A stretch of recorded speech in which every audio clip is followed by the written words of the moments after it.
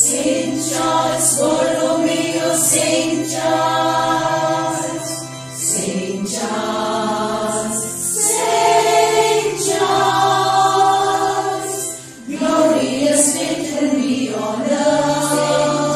St. Charles, Reformer, Church is in wonder of your peace.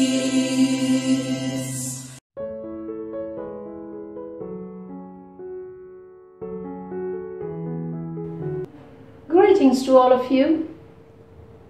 This is the 30th and the last of the discourses we've been having all these days on our beloved St. Charles Borromeo. And the topic is Canonization of St. Charles Borromeo. This is a saying that I've heard once somewhere. If this one and that one can become a saint, why can't I? It sounds as if becoming a saint is such a banal affair. But one who truly aspires for sainthood, I hope, will have something else to say. Perhaps it could be, when I got to know about saints like St. Charles Borromeo, I really wondered if I can even dream of becoming one.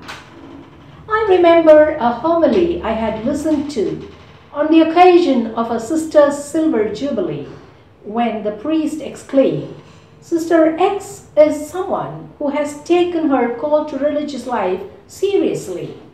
It impressed me a lot. We have in St. Charles, who took his call to be the administrator and pastor after the example of Jesus very seriously. He was consistent in his practice of this decision once it was taken.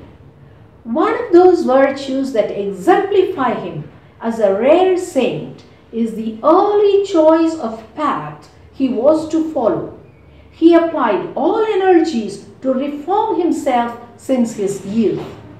And the other virtue that made St. Charles Borromeo a saint was that of following Jesus, who had mercy on the crowd.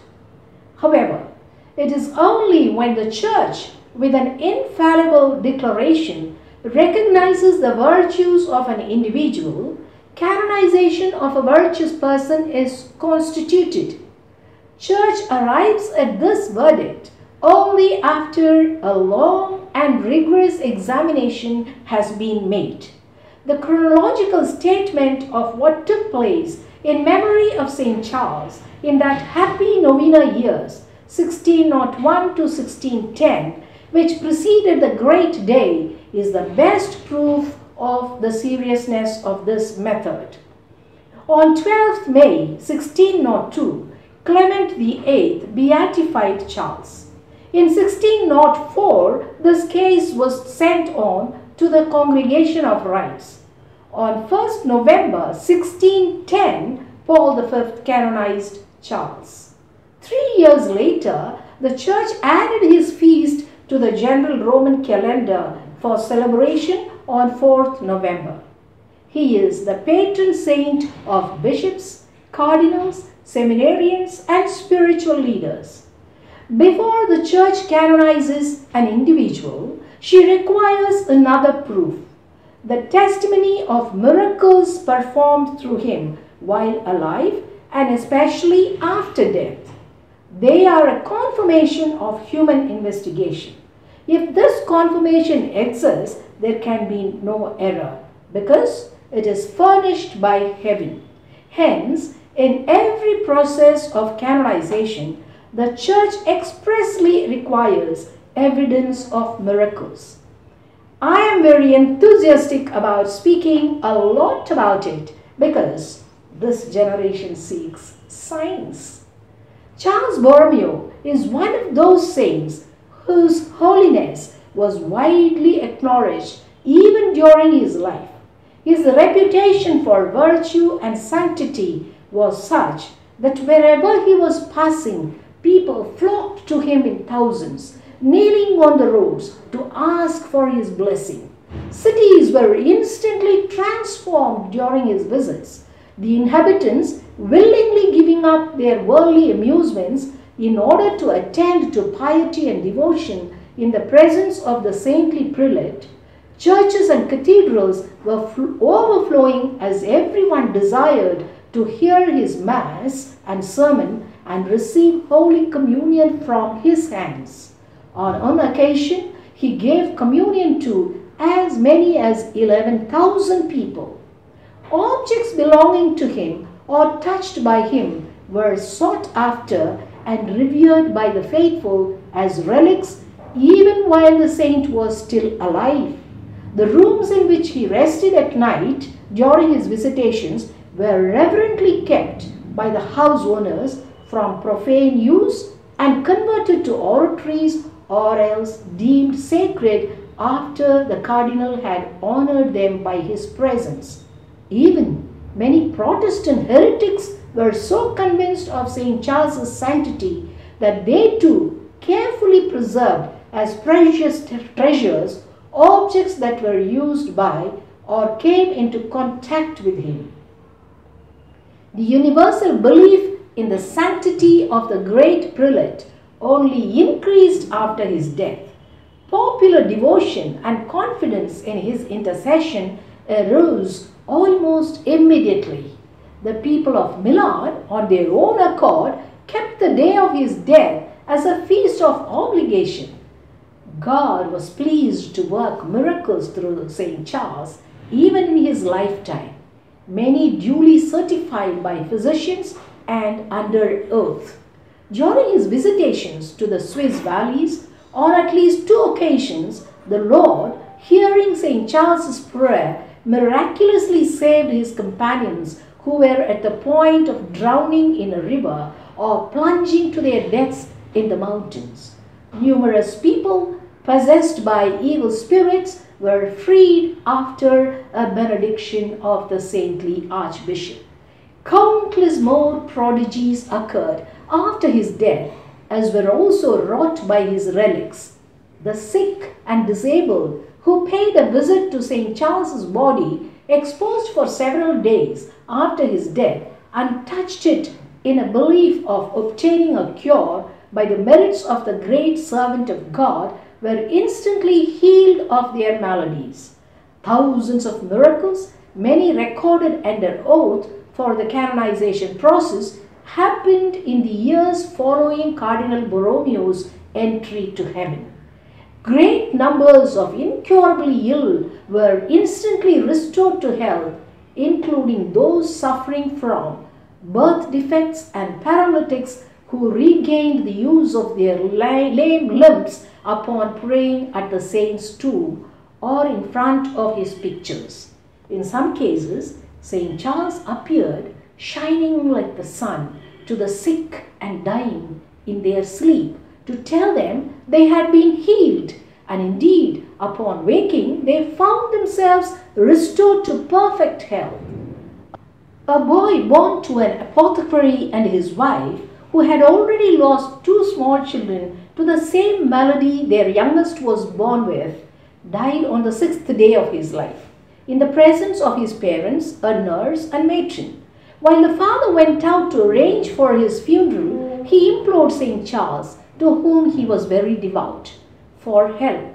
And the dead child was not only restored to life with no sign of his illness, but grew far stronger and more robust than common for his age. Another astonishing miracle involved giving sight to a boy born blind, without eyes in his sockets. The mother, devoted to St. Charles, named the newborn after him. On the 25th day after the child's birth, while the mother was praying for his intercession, her daughter saw the saint, clad in his pontifical robes, appeared in the air to give the boy his blessing. Turning immediately to little Charles, mother and daughter saw, to their astonishment, that he now had 2 perfectly formed and sound eyes. Such miracles were not limited to Italy alone, but were also recorded in other parts of Christendom, wherever people prayed for St. Charles's intercession.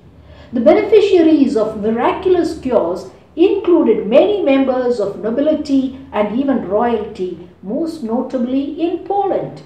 Relics of the saint were also held in great veneration by kings and commoners alike. The King of Spain preserved with the greatest reverence and devotion a small portion of the cardinal's hair shirt. His queen kept as a most precious treasure his chasuble. The Duke of Savoy was presented with the rochet in which St. Charles was buried, and in order to give it an honorable place, had it put in the same repository over the high altar in which the holy shroud was preserved. The Grand Duke of Tuscany considered the pontifical glove of the saint he was presented with to be of greater value than any province of his states. The Archduke of Maximilian of Austria held in similar reverence a small portion of one of the albs used by St. Charles. Pope Paul V preserved with great devotion part of the alb in which the saint was buried. Cardinal Borromeo, whose own canonization cause was reopened a few years later than of St. Charles, upon receiving the stole that had belonged to St. Charles, would not even touch it, but struck his breast as unworthy even to hold so precious a relic in his hands. God was pleased to work miracles by his servants' relics. Mere contact with the things that Charles had used was enough to drive away disease and infirmity. His shoes, also kept by Cardinal Borromeo, were used to successfully exorcise the possessed. Spiritual graces obtained by the merits of the saint were even more abundant. Through his intercession, countless obstinate sinners were converted. People who had lived depraved lives suddenly repented, became exceedingly devout, and spent the rest of their days in penance for their past sins. St. Charles in heaven has continued to work for salvation of souls as he did while upon earth. Hail, O dear patron St. Charles Borromeo. Thank you. O saintly reformer, St. Charles Borromeo, move us to love and transmit only goodness and kindness of Jesus. You lived your life as an example to shine and guide the Church to holiness. Father, keep alive in your people the spirit which filled St. Charles Borromeo. Let your Church be continually renewed and show the image of Christ to the world by being conformed to his likeness, who lives and reigns with you and the Holy Spirit forever and ever. Amen.